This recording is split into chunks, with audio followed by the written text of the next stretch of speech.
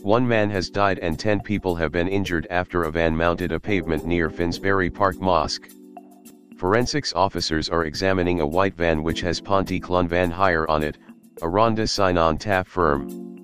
The van driver, a 48-year-old man, has been arrested, and Home Secretary Amber Rudd said police were treating it as a terrorist incident.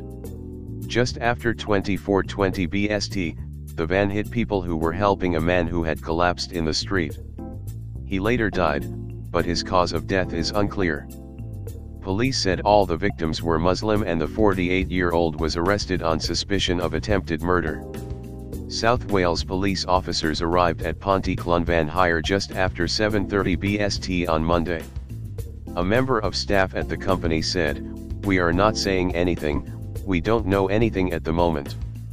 Welsh Secretary Alan Cairns said he had spoken with the Chief Constable of South Wales Police and was told his team is fully engaged and working in partnership with the London Metropolitan Police as the investigation into the abhorrent attack at Finsbury Park gets underway. Eyewitness to the attack, Abdul Rahman, said the driver said he wanted to kill all Muslims. Mr. Rahman told the BBC he struck the man and helped subdue him until the police arrived. Police said the arrested man had been taken to hospital as a precaution and would be taken into custody once discharged. Ms. Rudd said, "Londoners have been hit with a series of attacks and have actually been nothing short of heroic." In a statement, Finsbury Park Mosque said it condemns in the strongest terms a heinous terrorist attack. It added, "This is a callous terrorist attack which coincides with the murdered MP, Joe Cox's anniversary." Mosque chairman, Mohammed Kasbar, described it as a cowardly attack which is no different than the attacks in Manchester and London. The Muslim Council of Wales said it was horrified.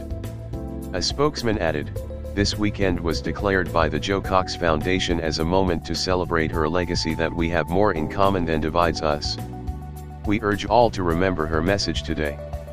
Some witnesses at the scene, near Finsbury Park Station and Arsenal's Emirates Stadium, said more than one attacker may have been involved.